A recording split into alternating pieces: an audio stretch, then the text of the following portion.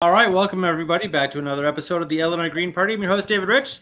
I have a very cool recurring guest here, mathematician, PhD in mathematics, Sid Smith. Sid, how are you, sir? Very well, thank you. Thank you for having me on. Absolutely. A lot of people are very excited about this interview. You're out of the hundreds of people I've interviewed. I think you're definitely you're easily in the top three, if not number one. I'd have to check the viewership, but yes, you're definitely easily in the top three. So thank you. So I'm not competing. No, I know, but it helps. It honestly and selfishly, it helps grow the popularity of the show, Yes, which is nice. And it's also, I personally just love having interesting conversations with you. So up to this point, we've had you on to discuss his project, How to Enjoy the End of the World, which is noteworthy and worth a look at for sure. While we're talking here, I'm going to post the link to that on the YouTube in the comments and on Facebook as well, so you can get there readily.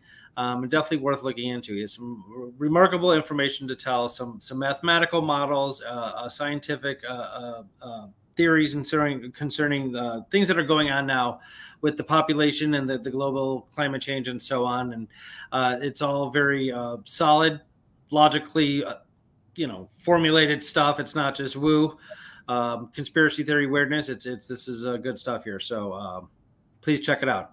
But today we're going to talk about capitalism and socialism. I'm very much on purpose. And the real economy. What's which that? Is neither. And the real economy, which is neither. And the real economy, which is neither. Thank you for saying that, because that's very cool that you said that, because there is new phrase out there now. I don't know how new it is, but the real economy, which economics are finally getting their heads around. That we'll talk about this, how literally money has no inherent value. It's completely made up nonsense. There is real value in the world. It comes in forms of resources, and the money is just some sort of like I think as you put it, a veneer on top of like the transference of energies, that kind of thing, which is very well said and very accurate and precise. But yeah, so let's talk about capitalism and socialism. And again, I'm emphasizing the fact that I'm not putting verses in there, because this isn't I'm not suggesting one or the other. I have my own beliefs about it, but let's go ahead. I'm neither one, so that's okay. I'm neither one. So when it comes to I'm neither one either. Yes. By the way, so capitalism versus socialism is a false dichotomy, or socialism is a false dichotomy. There are tons of different types of economic systems out there, and those two do not exemplify the two major categories of economics. They are not that cool. So what I'd like to start with is a question, because I always think it's fun to start with a question. And my question is, what does it mean to own something? Okay, no, that's a great question. What do I mean when I say this is mine? What do I actually mean by that? Right. And I don't think you have to reflect on it very long before you come to the conclusion that what it means is that you're the one who gets to decide what to do with it. Right. So, if I own this computer that I'm talking on right now. I own it free and clear. And that means that I could take it out in the backyard and smash it up with a hammer if I wanted. Nobody could say a word about that. They might have a moral qualm, but they can't say, no, you can't do that, because it's mine. I can do with it what I want. I could sell it. I could store it. I can do whatever I want with it. That's what it means to own something. Right. And the reason I wanted to start with that is I want us to stick it in the back of our minds now, because we're going to be coming back to it. And I have another question. And my other question is, why did the Industrial Revolution, why did industrial civilization arise when and where it did? Because we've been around, for a long, long time. And civilization, agriculture began 12,000 years ago. There have been almost 100 civilizations. Civilizations have been around for a very long time, too. Why did we get industrial civilization now?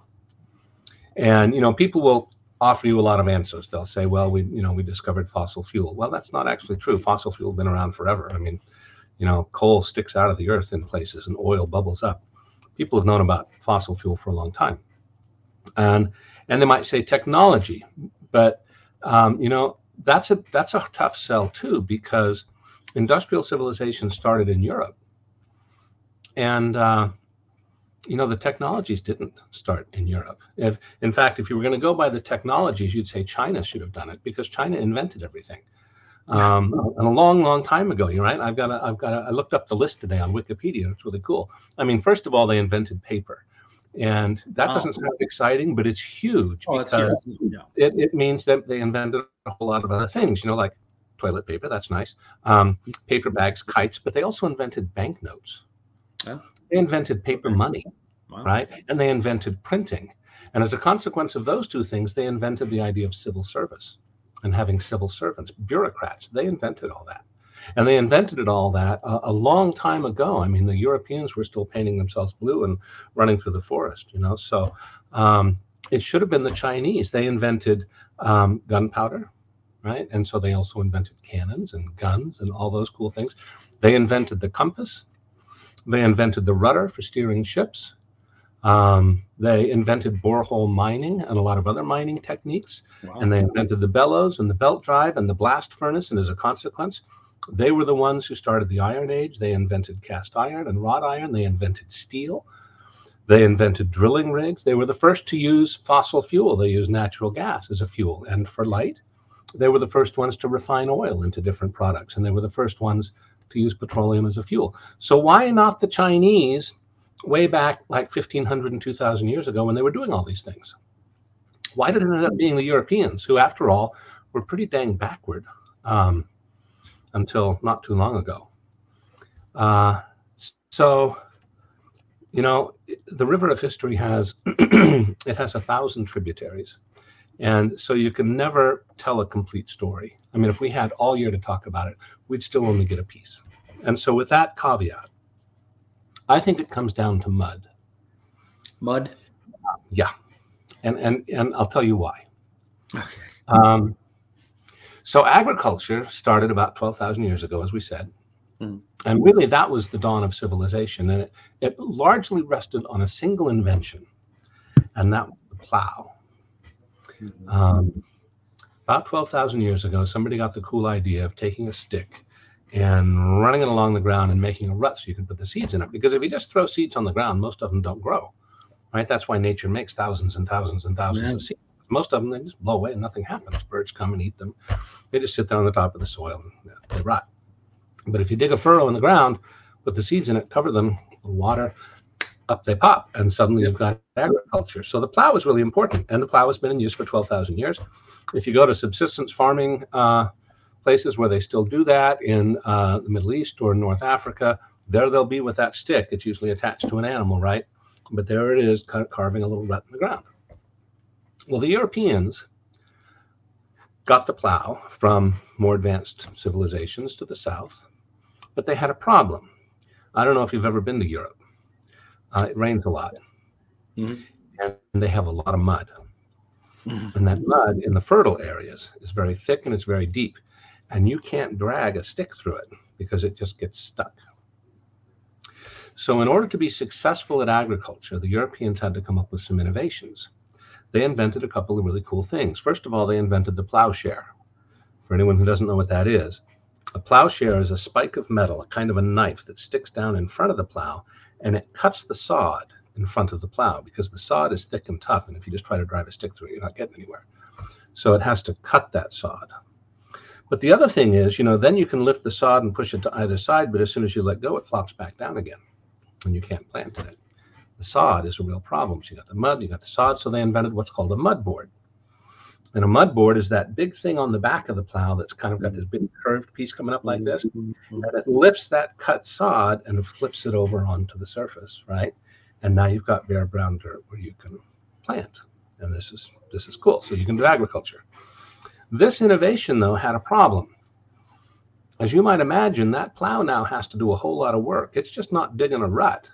It's actually cutting through heavy sod, lifting it up and flipping it over. A human being isn't strong enough to do that. Okay. A cow, an ox, isn't strong enough to do that. In order to do that, you need a team of oxen. You need like 6 or 8 ox attached to that plow in order to successfully pull it through that sod and flip it over again. Now, in the Middle Ages, a lot of people think they used barter. I was just rereading Wealth of Nature by J.M. Greer, which is one of the books I recommend as part of what I'm talking about here today. And he reminded me that they didn't use barter in the Middle Ages. They used something very close to what we would call communism. the old communist ideal that from each according to their ability and to each according to their need, right? It was actually a system of reciprocity, of mutual obligations. I'll help you by giving you these extra eggs I've got, and in return, you're going to help me with whatever it is I need. And we're not going to sit down and, figure out what the value of each is. We're just going to say, here's what I need, here's what you need. Let's help each other out, right? A system of reciprocity. Well, none of those farmers had a team of oxen because oxen are very expensive. You have to feed them, you have to take care of them, they're expensive to buy, they're subject to die. I mean, there are lots of reasons why nobody would have a whole team of oxen to use. So the farmers had to get together and cooperate, each one bringing their oxen to tie to that single plow that they all used in order to plow the fields. And the other thing is, you can't just turn a team of oxen on a dime, right? I was born in Salt Lake City and have family there, and occasionally I go back. And the streets are really wide. I don't know if anybody's ever been to Salt Lake City. It's crazy. It's on a grid shape, and the streets are crazy wide. I mean, like, you could sit 8 or 10 lanes of traffic in those streets, some of them. The reason was because Brigham Young wanted the streets to be wide enough to turn a team of oxen. It takes a long time and a lot of space to turn around a team of oxen. So you didn't want little short fields. You wanted great big long fields so that you could run that team of oxen and then turn it off and turn it around and come back the other way. No single farmer owned that much land. So again, they had to cooperate with one another. They had to find ways of saying, okay, no single one of us owns this. No single one of us can decide what happens, but we all need it. So we're going to have to find a way of cooperating to make it happen. And so what happened in Europe in the High Middle Ages was a culture of cooperative ownership grew up. And I couldn't begin to stress how important that is. That is a kind of social technology that didn't arise in other places, not to the same degree. Europeans had this social technology of getting together and owning things cooperatively in order for everyone to get what it was they needed. Okay, so why does that matter? Well, because that led to other innovations. In particular, it led to what's called merchant banking, because this notion of cooperative ownership spread from agriculture and oxen and fields to things like selling goods from one town to the next. Way back when, you'd have a single merchant, maybe with a couple of helpers and a guard and a wagon and a couple of horses or maybe just a donkey, and they'd go from town to town selling stuff. But now that you have this notion of cooperative ownership, you could have merchant companies, which is a whole lot of people cooperating together to make an enterprise that serves all of them without any one of them actually owning or controlling it. And so this led to merchant banking. Banking had already been around since ancient times, and money lending and that kind of thing. That was well. In fact, bank is a Latin word that means bench, because the money changers sat on benches, right? And you've heard the term "break the bank." That's because when the money lender went bust, they'd break his bench, break the bank. So that had been around for a long time. But the idea of lending money to a company, a group of people, and getting that money back with interest, that was a new thing. And that sprang up in Italy in the 13th and 14th centuries and led to the family, right? Yeah, it led to the first European empires. Venice was the superpower of its day. And rather interestingly, it also had a social impact, because up until that time, Muslims and Christians had a prohibition against lending money at interest. Usury. The Bible said usury was bad. The Old Testament said usury was bad. It used to be a law in this country. Right. So the Jewish community didn't have this scruple. They were perfectly fine with lending money at interest. So it was the Jewish community that actually was at the center of the banking innovation in the early years of merchant banking. And some of those are still the most powerful families. You may have heard of some of them, right? Like the Rothschilds. Okay, so that led in turn to, from merchant banking, we got investment banking. Investment banking is where people give their money to the bank to invest in a company, and then they get money back with interest, right? They own part of that company in a sense, because they're the ones who are investing their money to make it do its thing and be profitable. And this innovation occurred in Holland and in the Netherlands, what we call the Netherlands now, the Dutch Empire, which came along in the 15th and 16th centuries. And they had investment banking. And you may have heard of the Dutch East India Company and the Dutch West India Company, right? Those were the first corporations. Corporation just means one body, but made up of many bodies, right? A whole lot of people cooperating to do a thing without any one of them actually owning it. Now, so you can see where I'm going with this now, because we have all the framework for modern capitalism. And we have a very important aspect of it that we should be aware of right from the get-go. If you're a merchant bank and someone comes to you and says, I have an opportunity here to buy a bunch of silver from Germany and ship it south by caravan to the Near East, where I can trade it for spices and then bring those spices back and sell them, and I'll make a profit. And if you give me the money to buy the silver, I'll share some of the profit with you, what we would call interest, right? If you're the bank, this is great. You give out some money, you get back more.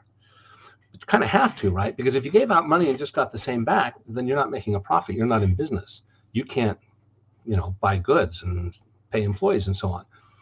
So this system requires that the amount of money being transacted kind of be continually growing.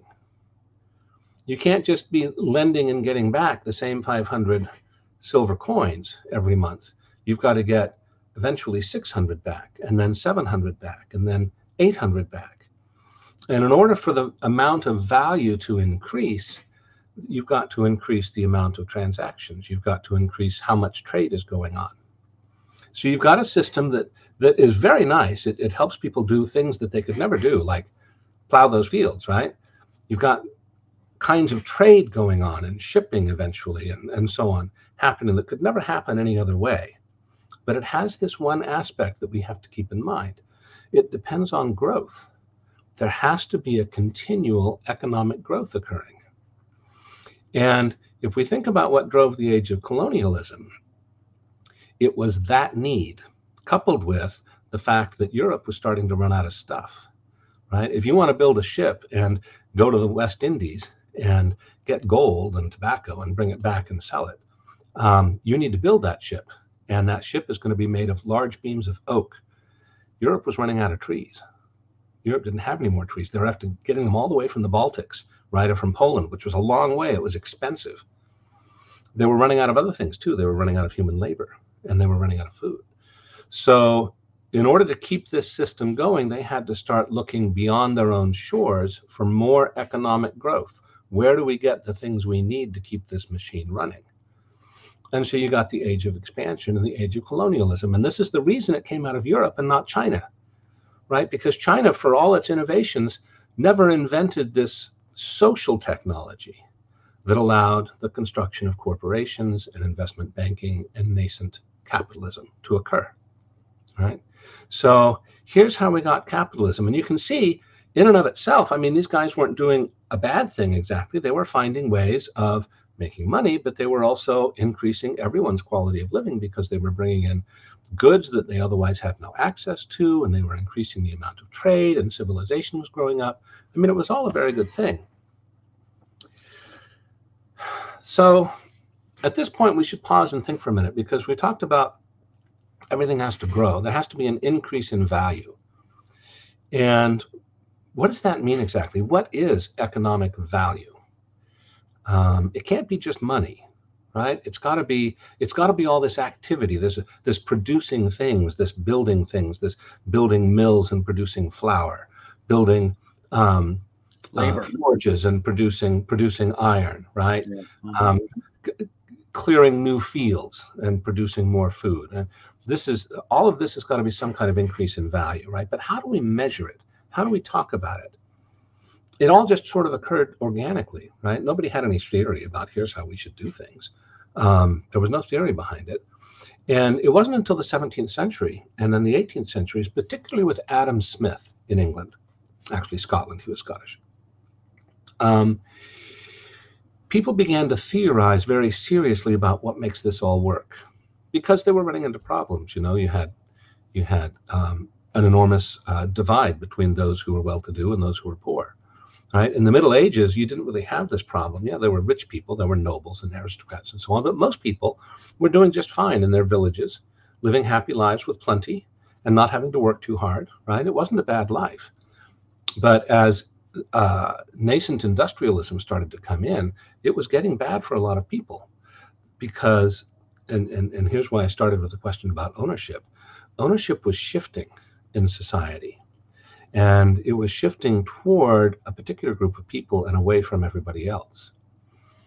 All right, so how do we assign value? Well, Adam Smith looked at this and he said, looks to me like two different things. And he kind of presented both these ideas. One of them, kind of obvious, if I've got widgets and you've got thingamajigs, and I need some of your thingamajigs and you need some of my widgets. So we have to sit down and talk about what's a fair trade. And we're going to decide, okay, I'll give you this many widgets for that many thingamajigs. And we'll bargain, we'll barter, and we'll see what we finally come to. And so the value of my widgets and the value of your thingamajigs is determined by, in effect, what we're willing to pay for them. Right? It's a trade theory of value. And it's kind of nice because it leaves it up to the people who are concerned to decide what the value of the things is that they have and want to trade.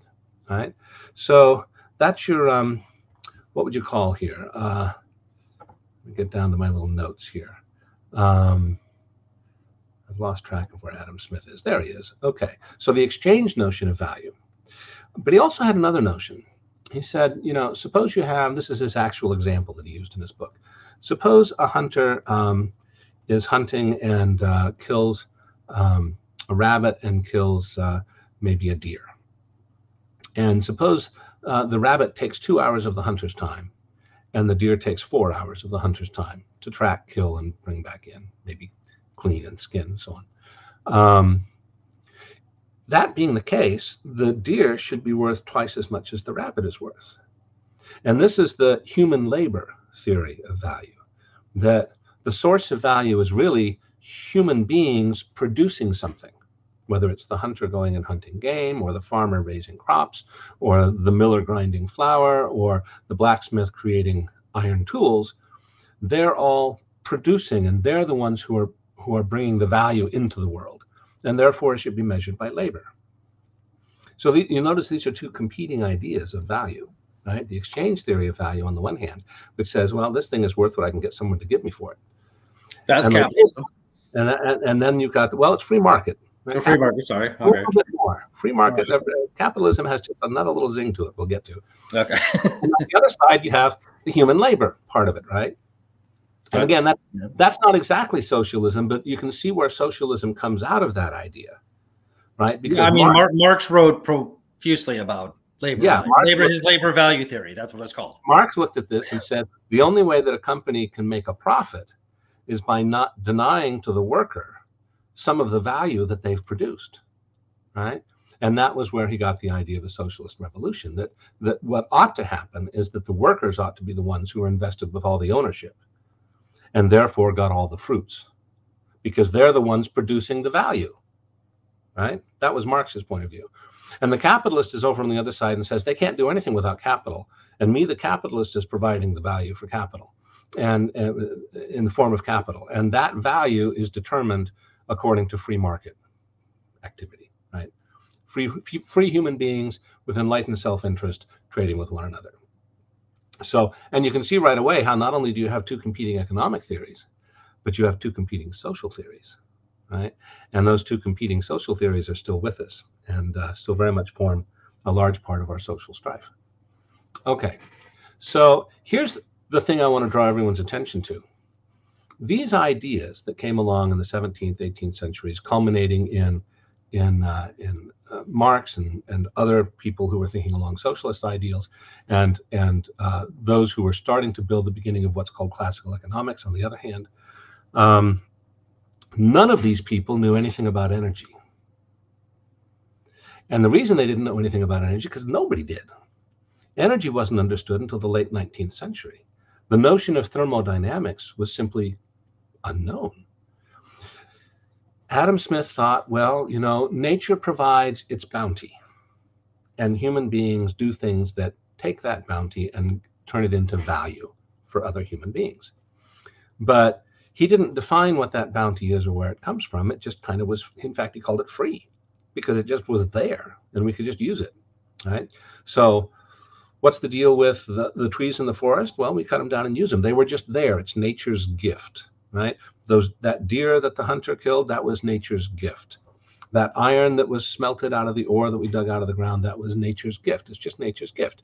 And the value comes with the human beings adding stuff to it. All right. Well, so the problem is, and it's not hard to see what the problem is at all. I mean, let's think about each one of them in turn. So think about the free market notion of value, that a thing is worth what someone will pay for it.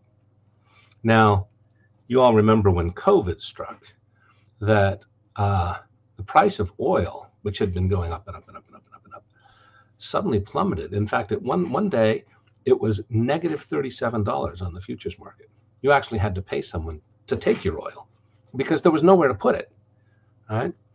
And in the last 15, 20 years, we've seen oil drop down as low as $10 a barrel and up as high as $150 a barrel. And it's still bouncing up and down and up and down and up and down.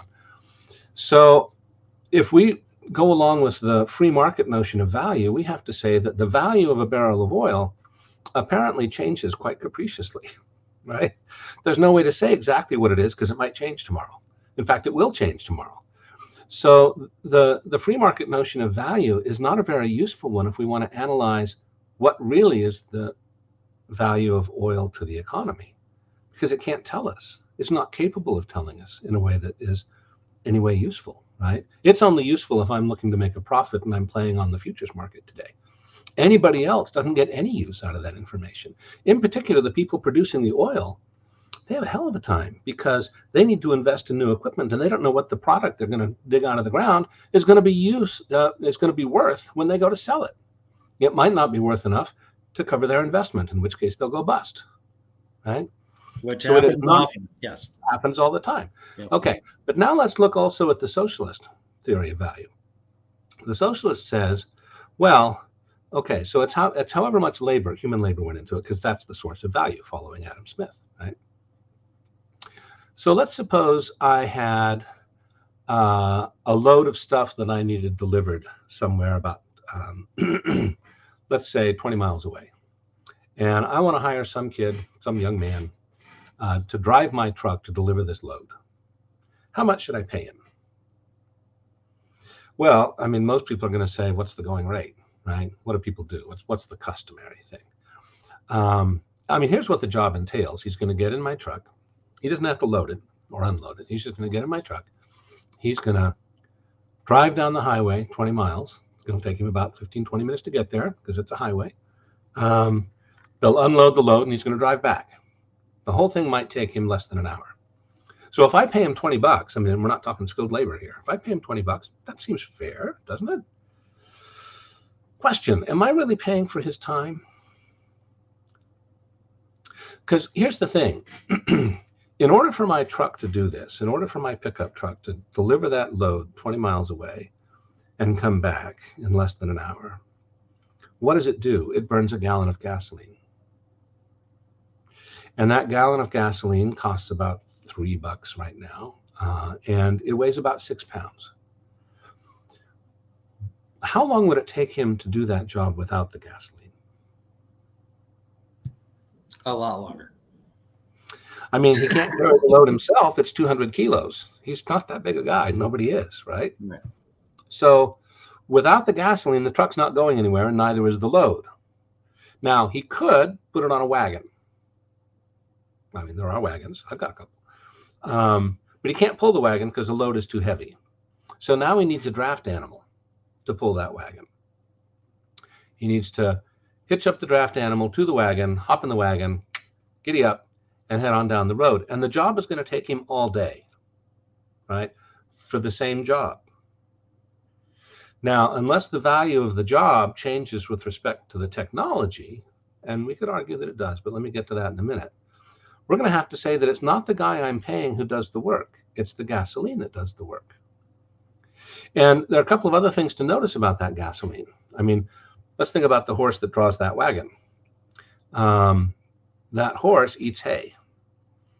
The hay is about 1,000 calories per pound of hay. The gasoline is about 5,000 calories per pound of gasoline. Not only that, but the horse takes a long time to turn that hay into energy. It's a complicated process. So it doesn't do just to, add 4 more horses, and now you got 5 horses. It's equivalent to that gallon of gas. It won't be. The gallon of gas gets burned very, very quickly and propels that truck at 60 miles an hour down the road. So how fast this job occurs and how much time our driver has to put into it and how much work he has to put into it depends upon not only the quantity of fuel we have, but also on the quality of that fuel. It's the fuel that does the work. Now, people will object, well, wait a minute, what about the technology, right? I mean, that truck is a piece of technology that really is what makes it possible to get that 200 kilo load down the road 20 miles in 20 minutes. Fair enough, but how fast is it going to go without the gas? The technology doesn't actually do the work. What the technology does is it allows us to access the energy that does the work. That's what technology does. Yeah, I was watching Nate Hagen's the other day, and he was talking about bigger straws. And his metaphor is that, you have the energy here, you have a straw in it, you're sucking out the energy. He was talking about oil wells in particular. And he was talking about fracking. He's talking about how what fracking has done is not, somehow gotten more energy. It just made a bigger straw. Right? And technology is like that. Technology didn't create the energy. Technology is a device that allows you to use energy that you couldn't otherwise use, or use energy that you could use, but at a much faster rate. So that suggests that a real economic theory of value would somehow have a look at the energy that's involved, doesn't it? And let me pause there and just see if there's anything we want to catch up on. Yeah, no, I think this is fascinating. I love how you're tying the history and the theory in together in such a very consistent and comprehensive manner. It's part of one of your greatest skills. I think is how well you articulate theories so we can understand them. No, I think you're absolutely spot on. I mean, I think the definition in physics, the definition of work, and this is a paraphrase, is the energy that causes motion. That's what work is. So you're being physics-wise, you're being absolutely spot on. It's the energy source that's causing the truck to move. Of course, you need the truck for the energy to mean anything, functionally. But yeah, no, you're absolutely correct. So no, that's all I wanted to say. Please continue on. This is fascinating. Okay. So, all right. So where does that leave us? Well, all right. So technology has allowed us to use up a lot of energy very, very quickly. And so we have an exploding civilization. And I covered this in like 2-3 videos ago, energy complexity and civilization, how civilization just suddenly exploded when it suddenly became possible to exploit the extraordinary amount of heat energy that is latent in fossil fuels. One of the best pieces of evidence that we have that our civilization is collapsing right now, not in the future, but right now, is that we are seeing a complete financialization of growth. So let's back up and unpack that a little bit. When the whole banking system and investment banking and so on got going, that was at a time when governments issued currency, issued coinage. And, so money was something that the state made, and there was a given amount of it, and a wise ruler knew he shouldn't print too many coins, because if you did that, you'd have excess coins, and suddenly people would start demanding more of them for the same goods, and that's inflation, right? And inflation is disruptive to the economic system, and you don't want that to occur. But when investment banking got going in the 16th and 17th centuries, they started producing promissory notes, and those promissory notes themselves became a kind of currency. So, and we might call them bonds, right? We're all familiar with that term, bonds. You've probably heard the term bearer bonds and that kind of thing.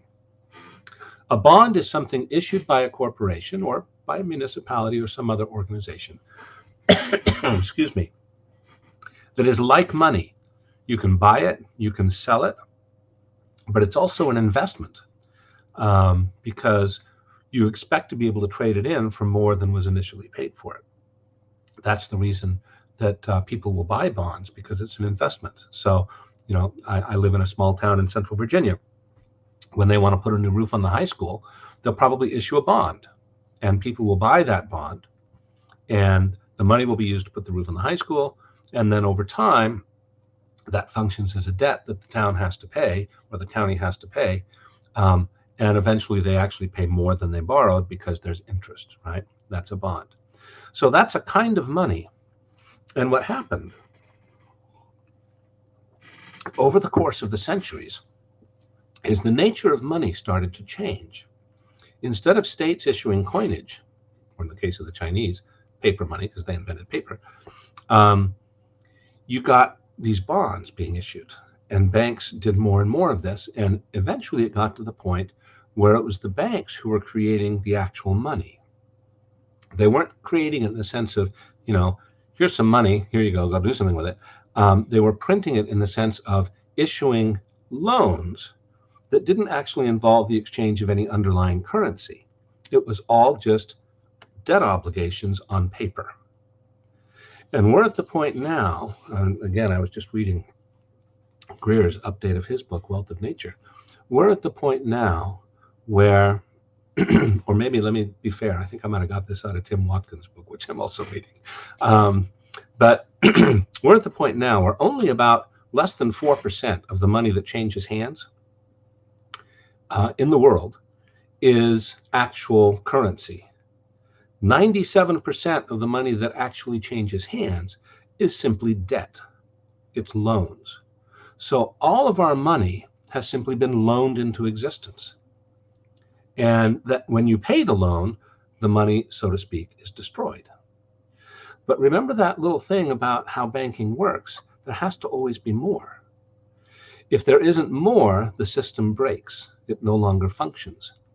And that has profound implications now, because modern industrial civilization depends upon the ability to get money, spend it, and then pay that money back. If you can't do that, you can't put a new roof on the high school. You can't start a new business. You can't ship a bunch of goods from overseas to here or from here to overseas, because the money available to make that happen won't exist. You have to be able to continually get loans, right? There has to be credit. If there's no credit, the entire economy simply stops and everything falls down and everyone starves. You don't want that to happen, right?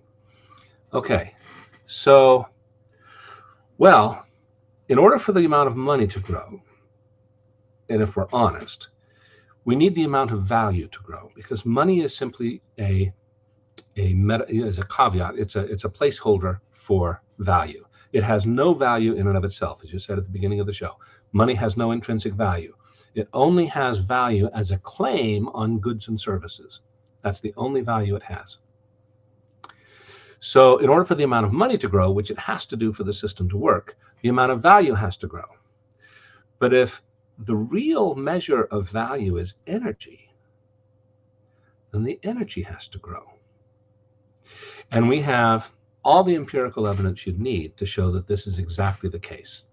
Because in those times when the energy supply was growing rapidly, economies expanded and prosperity increased. And in those times when energy, for whatever reason, wasn't growing or began to contract, then we got financial crisis and depression, and the economy crashed. And there are so many examples. Let's just stick with the 20th century for a moment. 1929, we're all familiar with the great stock market crash of 1929. But that wasn't the beginning of that financial crisis, and it wasn't the end of it. What really drove it, and Tim Watkins has a nice write-up of this. I've got another book here. Here we go. Tim Watkins, he's got a great blog called Consciousness of Sheep. He's a Welshman, he writes out of the UK, but Breakdown is his latest. And he does a very good job of talking about this. What happened was the industrial economies at that time were all in Europe, especially Great Britain, but also Germany, France, so on. They were all running on coal. They'd been running on coal since the early 19th century. The amount of coal ceased to grow. In fact, in some places it started to contract because it was too hard to make it profitable. They always pick the low-hanging fruit first. So they went for the nice, hard anthracite coal that was jutting out of the hillsides first. Then they had to dig for the coal that was deeper down, and then they had to start to dig for the coal that was deeper down that wasn't as high a quality. And this eventually reached a point where the economy as it was then structured based upon coal couldn't continue to grow at the rate that it was before. And the way that economies respond to that, since they can't grow anymore, you can't increase value anymore, you can't really increase money anymore, the best you can do is try to pretend to, and then that leads to a financial crash. We got the Wall Street crisis in 1929. Same thing happened in the 1970s. The oil economy, starting in the United States and then spreading to Europe, were growing like mad after World War II. Especially from the early 1950s on up to 1970. The amount of energy available to civilization was growing exponentially during those 20 years. An enormous economic expansion occurred. And then, as an obscure geologist by the name of Hubbert had predicted, the amount of oil being pumped out of the ground in the United States peaked right about 1970. And so the amount of energy available to the oil economy ceased to grow. There were other factors. The fact that all the really good oil was now somewhere else, in particular Saudi Arabia. OPEC happened, and embargoes and all kinds of things. But the bottom line is the amount of energy ceased to grow exponentially. So you got the energy crisis of the 70s and stagflation, which is a word that has come back into vogue. And to try to fix that by 1980, we ended up getting a political response, which is called neoliberalism. Reagan in the United States and Thatcher in Great Britain figured out how to basically cannibalize parts of the economy to feed other parts. Greer has a word for this. He calls it catabolic collapse. Right? Catabolism is kind of the opposite of anabolism. Metabolism is when you have just what you need and you have a steady state. Anabolism is when you're growing, and catabolism is when you have to start shrinking, and so you sort of cannibalize parts of the structure that you have there. So catabolic collapse. Fortunately for them, they were kind of rescued by the discovery that we could get more oil out of the Alaska North Slope, and we could get more oil out of the Gulf of Mexico, and we could get more oil out of the North Sea. And although that oil was more expensive, it did allow those industrial economies to sort of limp along through the 90s. But other tricks were used too. In the 1990s, in the United States and their counterparts in Blair in Britain and other places, Mitterrand in France and so on, they said, you know what, all those rules we put in place to control the banks after the last big financial crisis and the Great Depression, they're really throttling those banks. And after all, it's rich people who create value, right? They tell us so, and they paid for our campaign, so it must be true. So we'll deregulate those banks. And that happened in the Clinton years. And that led directly to a number of financial crises. But in particular, it allowed the banks to produce mountains of new debt. In effect, mountains of new money. And it made it look as though the economy then was continuing to grow. And for some segments of the economy, that turned out very nicely, right? So if you were a professional, if you lived in cities, if you were in big business, your life was pretty good. If you were an ordinarily working Joe, though, life really sucked through that period, and it's only gotten worse since. A lot of people have pointed out that in the 1970s or the 1960s, a fella out of high school could get a decent job with job security and with benefits and earning enough money to buy a house, to buy a car, to get married, to have that wife at home and not out in the workforce, raise a couple of kids and send them to college. That was all possible to do. Nobody can do that today on any sort of an ordinary job with a high school education. So for ordinary Joes, the economy has been, prosperity has been shrinking all through this period. And the financialization built and built and built, the deregulation of the banks, and we got the dot-com bubble that burst in 2001, and then we got the biggie in 2008. And they're now brewing up an even bigger one, and everybody's been sitting around for a year or two now going, I wonder when this one's going to blow, because it's going to be amazing.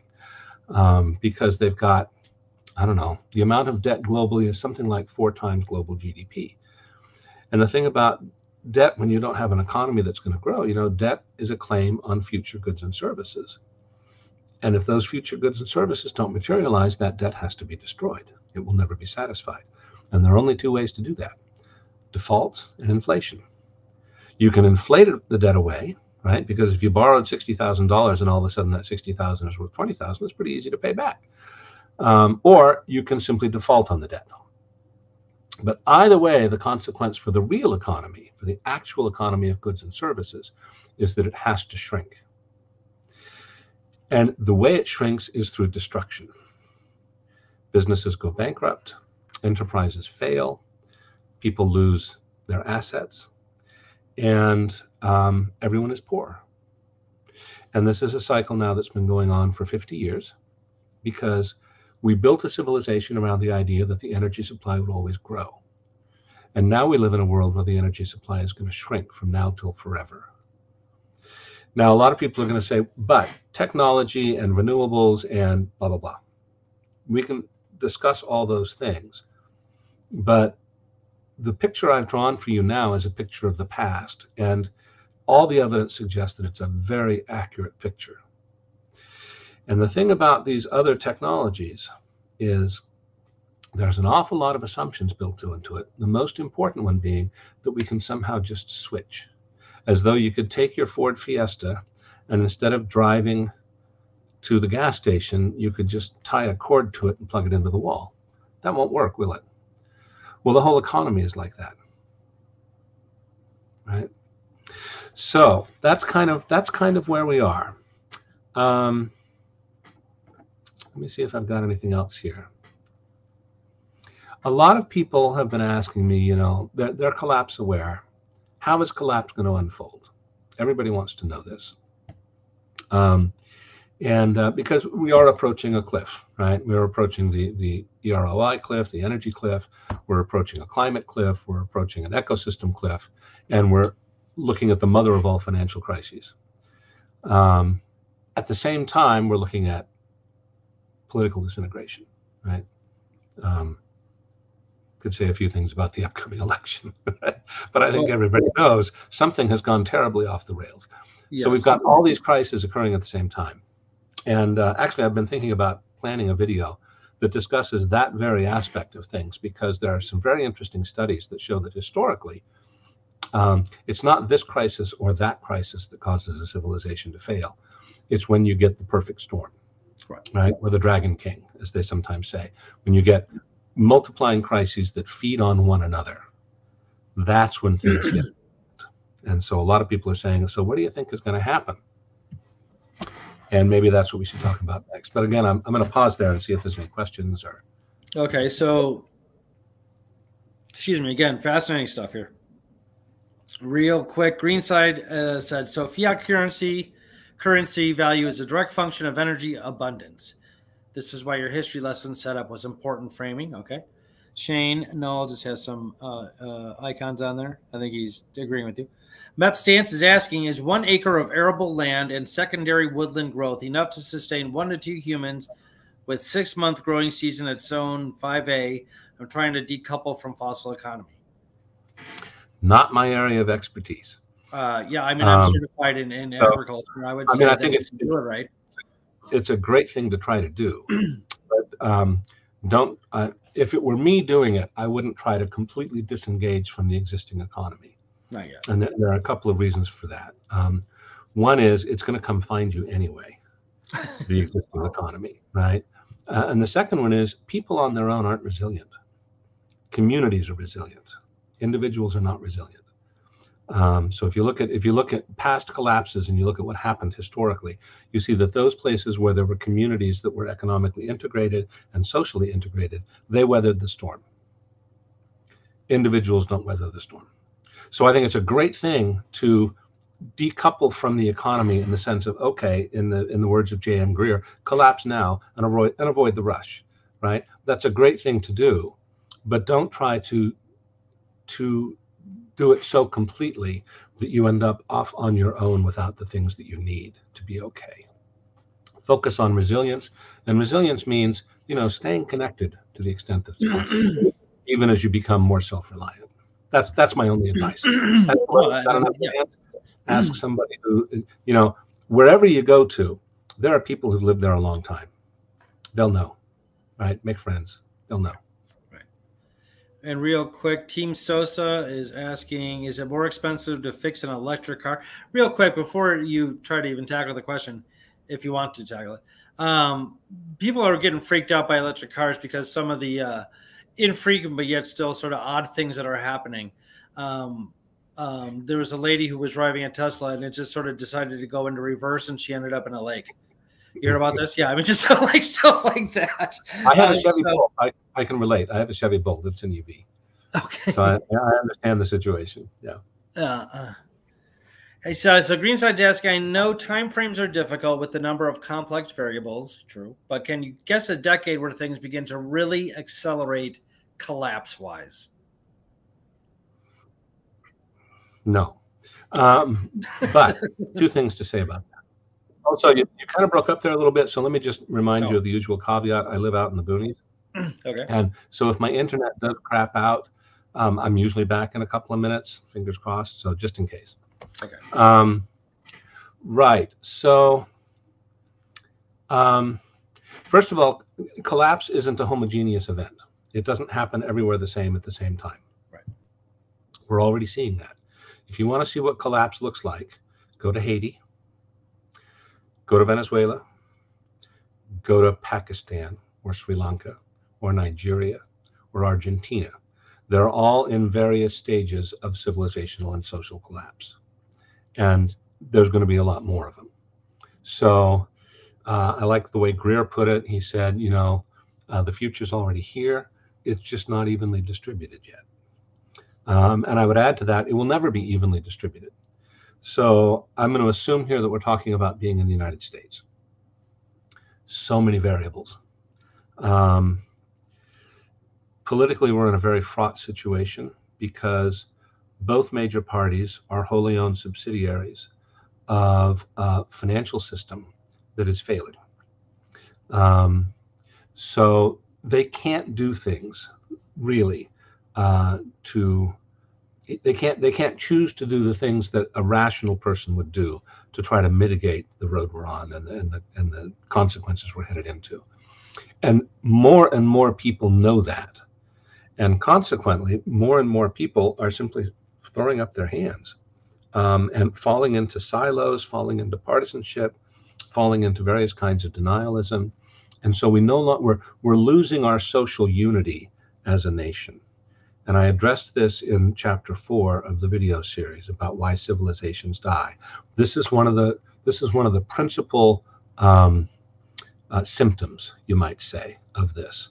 So how that's going to play out is subject to so many different historical forces that there's no way in heaven that anyone could possibly know what's going to happen and when. We could find ourselves in serious civil conflict, maybe soon. But it could also stabilize and blow over and things be more or less status quo for quite a long time politically. Economically, things are definitely going to continue to decline. As I said, I think we're looking at the mother of all financial crises, and I'm not making that up. Go online and look at the experts, and they're all shaking their head. I mean, in mainstream press, right? They're all shaking their head saying, we can't believe that it's still functioning and we know it's going to fall apart. Yeah.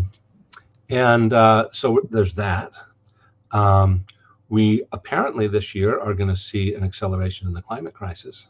Anyone who's been paying attention to ocean temperatures for the last 12 months is wide-eyed and shaking their head. Mm-hmm. What the consequences of that will be, we can't know. And we are still in the middle of a fracking boom, which is kind of keeping the lights on. But we know, the experts all say, that can't continue for more than a few years at best. And then we're looking at a serious contraction of the energy supply. And that's globally, but also here in the United States. So, stressors occur, and the best case scenario is a kind of a stair step. Right? So you have a crisis, things drop, there's a reduction in economic activity, people get poorer, and then everything stabilizes until the next crisis and it drops again. Until eventually this civilization passes into history and we start to build the one on the basis of the new energy reality, which is going to be a lot more like the Middle Ages than today. And with a very damaged world, right, climatically and ecologically. So nobody can say what's going to happen. I do very much want to push back on what I call the McPherson effect. And I know you just had Guy McPherson on last week. I watched, and I don't mean any disrespect to anybody. But McPherson has popularized the idea of near-term human extinction. So there are two things to say about that. First, it's possible. It has always been possible, so that's not news, right? All it would take is a big enough caldera, keep your eye on Wyoming, or a big enough meteor, asteroid, right? So keep your eye on the skies. Or what is unfortunately more likely than either of those things is accidentally having a nuclear war. No one would do it on purpose, but it's almost happened accidentally a number of times. And we're headed into a very, in fact, we're already in an extremely dangerous period. So any one of those things could lead to near-term human extinction. But the climate, no. And this is why I call this the McPherson effect. I was listening last week and he was saying, one of the things that'll happen is all the nuclear energy plants will melt down and irradiate the atmosphere, and that's it, we'll all die. He seems to think that those engineers who run those things don't know how to turn them off. But they do, right? And of course they would. I mean, look at the Zaporozhye nuclear power plant in Ukraine, right? They had to turn that thing off because all of a sudden there was no water and no electricity, and you need water to cool the pile and you need electricity to run it. And they managed to turn it off, and they were being bombed at the time. So it can be done, right? That's not a concern. Blue ocean event, yep, it's going to happen sometime in the summer, late summer, September, sometime in the next several years. Might be this year, might be in 10 years. We don't know when it's going to happen. When it happens, doesn't mean everybody's going to die, right? The ice will come back in the winter, but it does mean an acceleration of certain kinds of climate effects, and we don't know ahead of time what that's going to be. We can't know. So get used to living with uncertainty. And don't imagine that there's something special about that, because there has always been uncertainty, right? Life is always a crapshoot, and it's usually hard. And eventually, on a long enough timeline, everybody loses. And that's okay. Live your life now, right? And don't worry too much about the future. Yeah, we're going to go through a civilizational collapse, and it's going to be really tough. A lot of people are going to suffer. Probably a lot of people are going to die. But don't panic, because you're still going to get out of bed tomorrow. You're still going to have to find a way to feed yourself, clothe yourself, take care of your loved ones, and that's not going to change anytime soon. So have a life. Have the best possible life you can. Live your dreams. Right? That's my.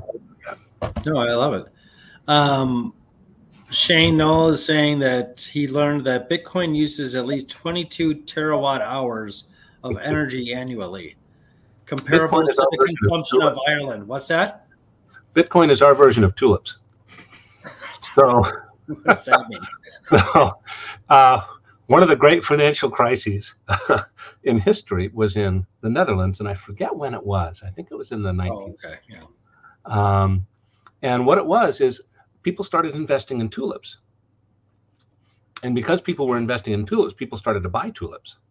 And so all this buying and selling occurred, and the amount of value of the tulips kept going up and up and up and up and up. Huge bubble. And eventually, of course, it burst and everyone lost their shirt, right? The tulips don't have any intrinsic value except as something you put in a vase and admire. Say, oh, that's nice. And then it dies and you get another one next year. Cryptocurrency, like any other money or any other non-tangible asset, has no intrinsic value. Its only value is people will buy and sell it. For as long as that goes on, it will continue to have value. And at some point, someone's going to say, that's not very worthwhile, and I'm going to take my money out of it. And in the meantime, as is being pointed out, it's using an obscene amount of electricity that we really need for other purposes. So it's kind of criminal. I think governments would do well to clamp down on it. But in the meantime, it's our version of tulips. If you can make money out of it, go for it. I have better uses for my time. Yeah, I don't invest in the stock market in any way, but let alone imaginary. I mean, all currency is imaginary, but like extremely imaginary. That's currency. I'm surprised. I know China outlawed it, got rid of it a few years ago. I don't know. Yeah, when it first got on my radar, I was like, how is this legal? How is this possible? This is like It's like counterfeit. Like you're basically just in a sense, you're creating a currency that the government, doesn't issue. Why are they tolerating that? Like, and that was more of a, just from the sense of like, governments controlling money. But yeah, no, it's weird. Bitcoin's very weird. So Mr. Richardson II is asking in this century. What's that? Oh, can you hear me? Can you hear me, Sid?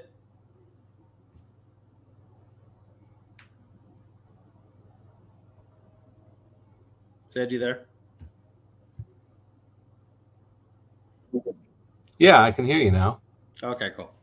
Can you hear me? Yeah, I can hear you now. Yeah. So Mr. Richardson II is asking if he thinks it will. Whoops, he's gone again. Wait for him to come back. Mr. Richardson, I'm assuming he's going to say he doesn't know. That is certainly possible. Like, there's going to be aspects of it that we're going to watch. We're watching it now. Look at all the craziness of the weather that's going on. Just west of San Francisco, they got like 12 feet of snow. What? New England got like almost no snow this year. They got rain during the winter. What? The wildfires in Texas. The globe is definitely, warming. Richelieu. Okay, thank you. Notice I kept calling you Mr. Richardson II. Thank you, sir. Richelieu. Okay. And we're waiting, and we're waiting. And hopefully he'll make it back because he's awesome. And yeah, you guys want to keep commenting? Let's see what happens here. Dawn, are you watching?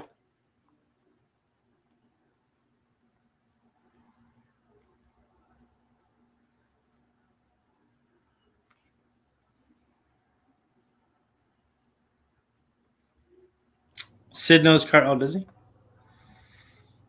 Oh, there he is. You there? Can you hear me? Yeah, I can. Okay, great. Hear me? I can. Now I can. All right.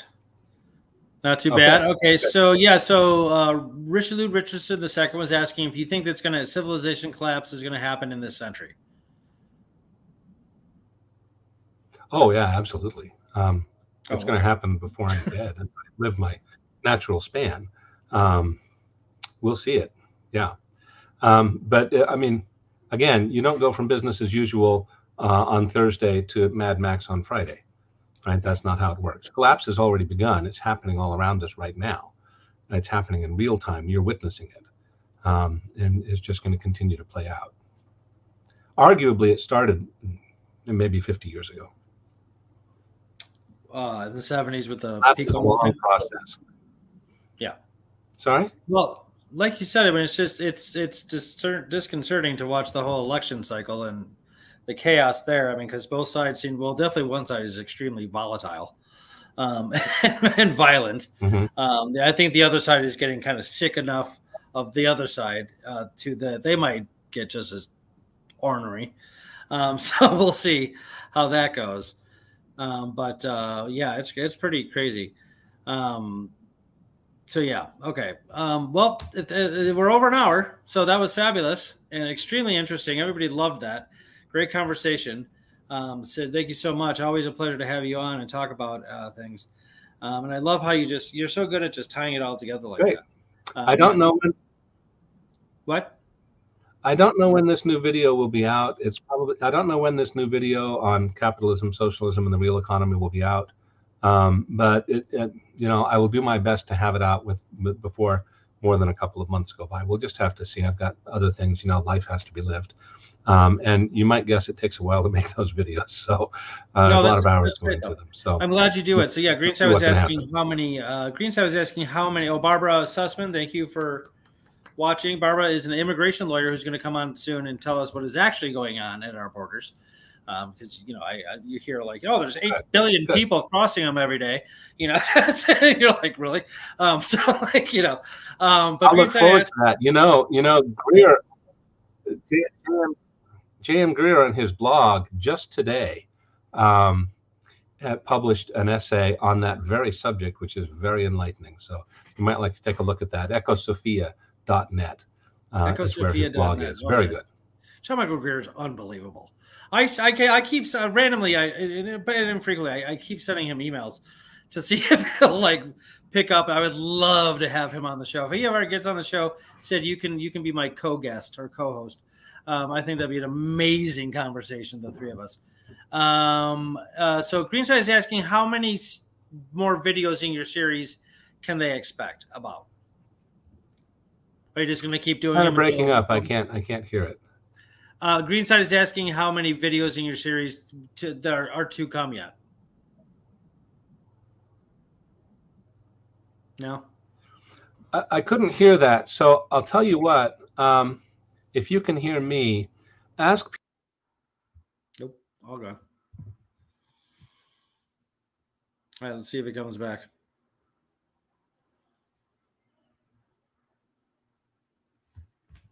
That might be it, folks. Hold on.